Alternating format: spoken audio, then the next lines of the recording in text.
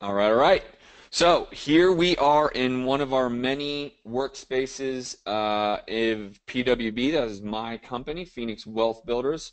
This is the Podio workspace, and as you can see, it has a little bit of a feel to like a Facebook, right? Where you have an activity feed that you can scroll down. These are all things that are happening live time. As you can see, notes are being made 3 hours ago on this property. Um, a new lead. Tim Vaughn came in 3 days ago.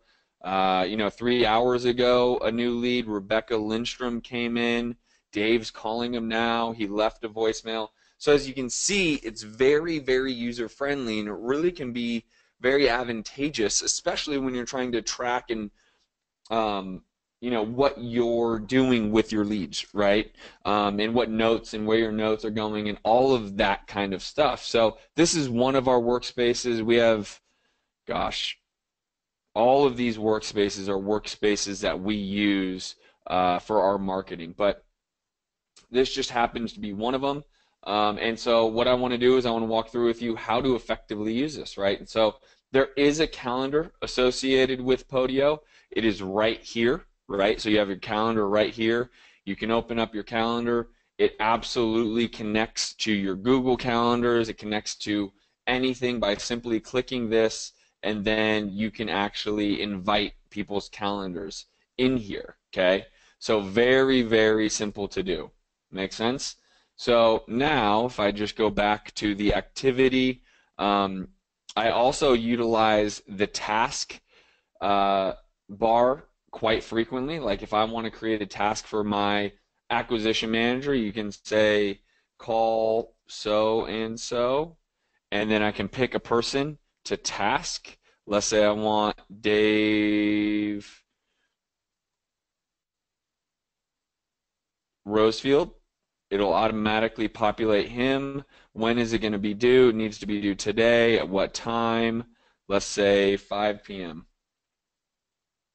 Boom. And then here I can give a little bit of notes and I can create a task. And what that does, it automatically goes over here to his notifications and remains in here under tasks. So as you can see, the notification part, you can, anytime something's happening, you can see what's going on in there. Okay. So this is very useful. If you want to direct message people, IM people, you can IM people in here, right? So again, you can, you guys don't have a team the size of mine, most of you wouldn't, but there's a lot of great ways to communicate via this tool, right? Via this tool. So let's go back to the workspace that I was just showing you guys, and see if we can close this real quick. So, as you can see, obviously it has a feed like that. Now, I talked to you about the calendar already. Obviously, here's the tasks. I just talked to you about the tasks. Some of these need to be cleaned up, obviously. But then you have notifications. Also, when a task is given to you, you get a notification, and then you can put it right in your calendar. So very, very easy to use. This is a feed just like Facebook. You can type anything in. You can tag people at Anthony, right? Now, whatever I just wrote, I share that, and it's going to tag them the same way it would in Facebook, right? So, again, you can attach a file if you want to attach a file, a document, a picture. Very, very simple to use, especially those who are familiar with the Facebook or the how to use a Facebook, right? Um, so, very simple. Uh, you know, what I want to start doing now is I want to jump into the actual usefulness of where everything happens. Everything starts as an incoming call. Now, as I click on this, you're going to see these are all the incoming calls. Now, what we have is we have a third party, like it's called Zapier, right? And Zapier, what Zapier does is it pushes this call automatically. It pushes it from an incoming call into a seller lead. Okay, so I never really go into incoming calls as the app, but it needs to be there because that's where all of uh, That's where all of the incoming calls come to, but Zapier actually pushes that automatically into a seller lead. Now, as you can see, calls that are coming in today, some of them haven't even been reached yet, right? So there's no name yet because we don't have, contact with them yet. So if you take a look at this one, this is how it shows up, okay? Seller's name is 707-249-3490. Well, we would call the seller back. The seller would say her name is Jessica or his name is John. We then populate that and start filling out some of the information, the property address, the email, the phone number, right? And then single family home, condo, townhome. All of these things, as you click them, start to populate. The marketing campaign is PWB owner occupied. That's the list we sent it to. So that is the marketing campaign. If it came into a different marketing campaign and you have multiple, that's not where I wanted to go. But if you have multiple, then that's where it would go, right? So as I go back in here, all of the notes are said right here. So Dave did contact this person, said, take me off list. Bummer, I was excited to call the 707 number. That's his note. You type in your notes here on the right-hand side.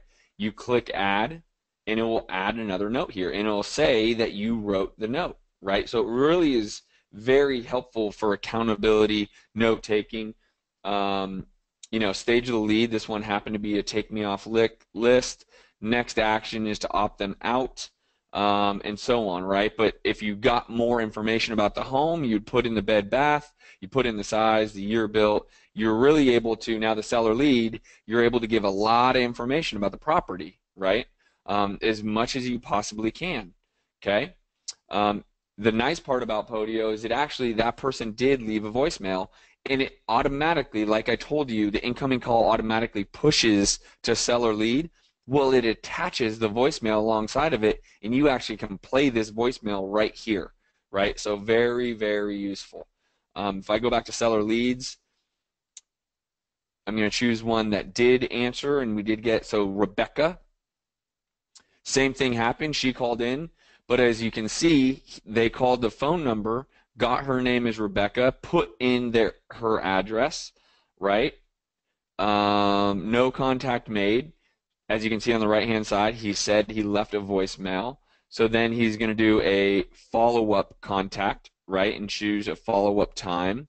He put a Zillow link in when he was doing just a quick analysis, so to speak, just going and finding the home, looking at the home. He put the link in, and he will then, again, the voicemail is in there, but he will do a follow-up, and he will task himself. As you can see on the right-hand side here, he added a task to try Rebecca again, no contact, right? So he's going to task himself another call later on in the future. Want to try to get one that possibly was filled out a little bit more. Okay, so name, address, owner on tax record is John blah blah blah. He definitely put some more notes in here, obviously, and as you can see as we go down, the marketing campaign was absentee owner, PWB. Initial contact was made, appointment was set, go on appointment. He updated the Zillow. He put that it's a 2-bedroom, 1 bath, 962 square feet, year built 1939, which is really old for Phoenix. He put the comps in that he ran. He put his notes in here. ARV ranges $109 a square foot to $166 a square foot, but given an active underwriting, multiple offers, or under contract, multiple offers in a few days. So he thinks $145,000 is the ARV. If a rehabber gets this at 80 and put 30 grand into it, resold at 145, they can make a 15%. We try to underwrite at 10%, so 15% would be great. ARV is 145, repairs, all of this, right? Remember, we're still in just seller leads. We haven't even started going through the next transition, right? Voicemail's attached, and away we go. Now, and then he set an appointment, right? So an appointment has been set, and that went to the calendar. Again, very, very useful stuff.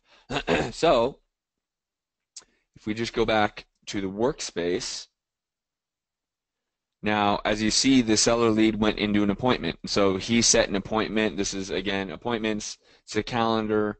So Tim Vaughn, there you see it right there. They have an appointment on the 1st at noon, which is an hour and 15 minutes ago, right? So he had an appointment. He might even still be at that appointment, as you can see.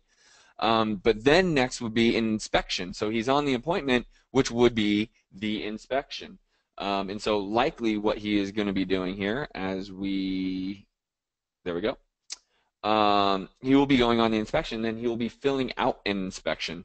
So what I can do is I can add an inspection.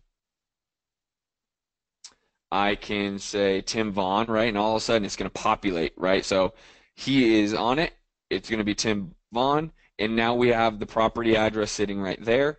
I can also put it in here. I can put more notes in underwriting, but then I go through my inspection. What condition was everything in? Good, fair, poor, missing, not applicable, right? And then he will be putting his notes in here for the exterior. The neighborhood notes he will put in here, right? Type of condition of flooring, he'll put his notes in here. And it's just like email, right? You have a way to write. And then what he will do is he will attach pictures by choosing attach file. He will have the pictures on his laptop or desktop, and he will attach the pictures, right? So again, very, very easy stuff to do. Now, let's take a look at what it looks like at the end when you have a deal board. This is where deals are getting closed or in contract. We've done our inspections. So let's look at 66th. See if I can go down here. So as you can see, everyone's making notes to the right. Let's see if I can go down and get my inspection tab. EMD. So again, deal board, you fill this out. You know, the contract dates, when the inspection's over, actual close date, property description, what title company, lockbox, buy price, marketed price, who the buyer is, right? True Freedom Achievers, Tim Wynn.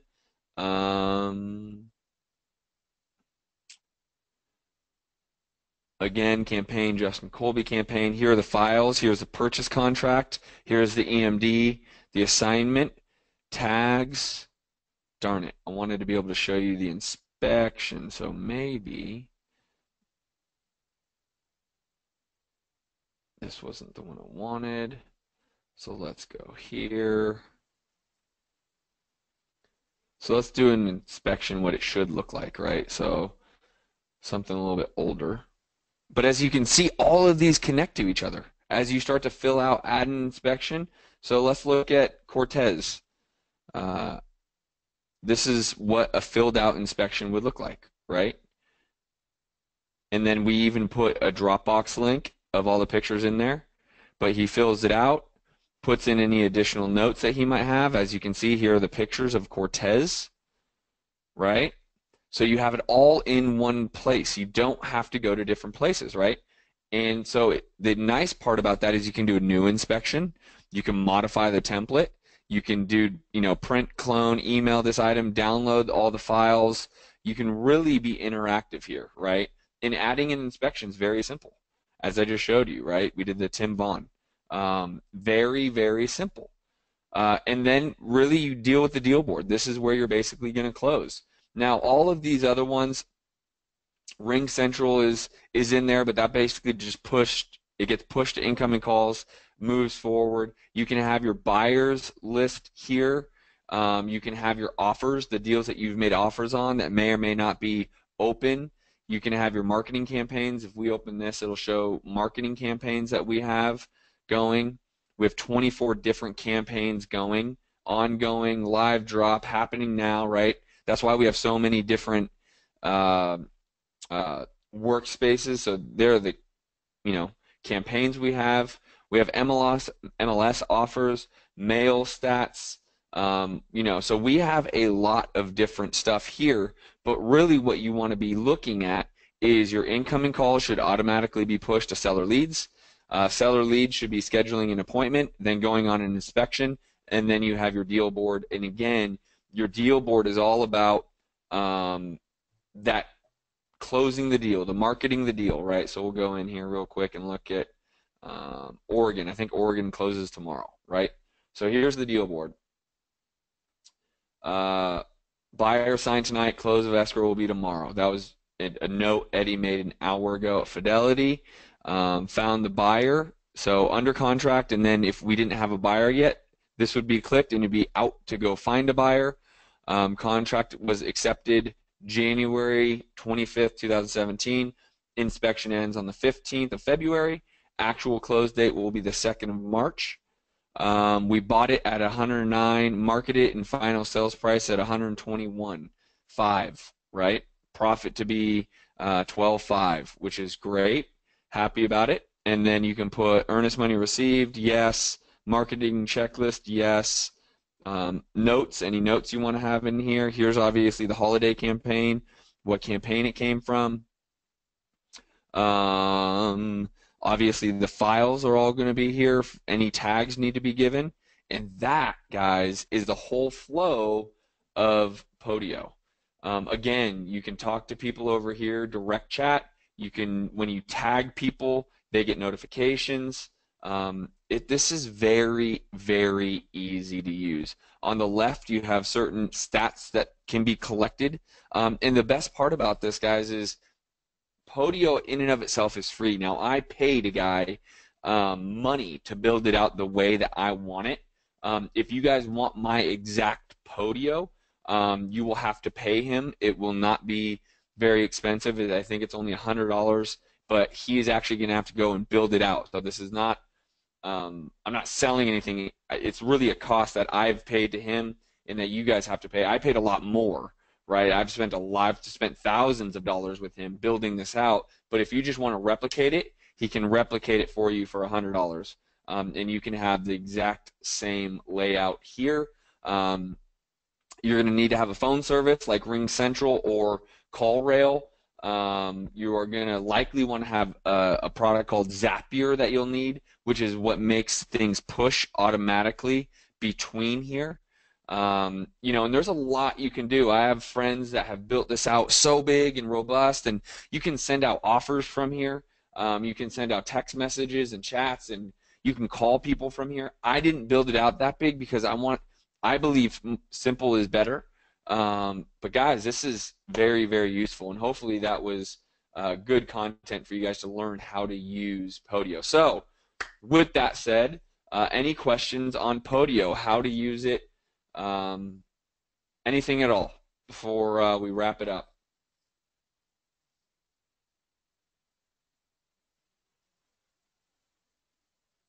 What's up, Dave Miller, Curtis, Guy, Joe Fertile? Deborah says, what did you say? Zacview? Oh, Zapier. Z-A-P-I-E-R. I think it's like $19 a month, and Zapier is what connects all of these tabs, right? And so that's what pushes them automatically the way I was showing you. Thank you, Nelson. I appreciate it. You got it, Deborah. My pleasure. What up, Dave? What up, Robert? How are you? Yes, Robert, if you email Andrea at reww.com, she will get you directly with Joseph, who will set up a Podio account for you, just like mine. Again, you will need Zapier for those pushes, and obviously you'll need to have a phone line set up, whether it's Ring Central, CallRail, or any of those. This is recorded and will be on the membership site. Yes, Rafat, absolutely. Under Weekly Wednesday Wisdoms.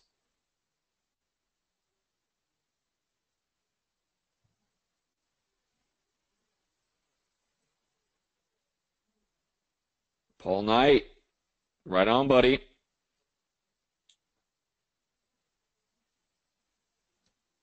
All right, all right. Seems like there's not too many questions. You're very welcome, Deborah. Right on. All right, guys, we're going to wrap up. Happy Wednesday. Go have a killer week. And I will see you guys next week on our Weekly Wednesday Wisdoms. Peace. You're welcome, Robert. Really appreciate it. See you guys.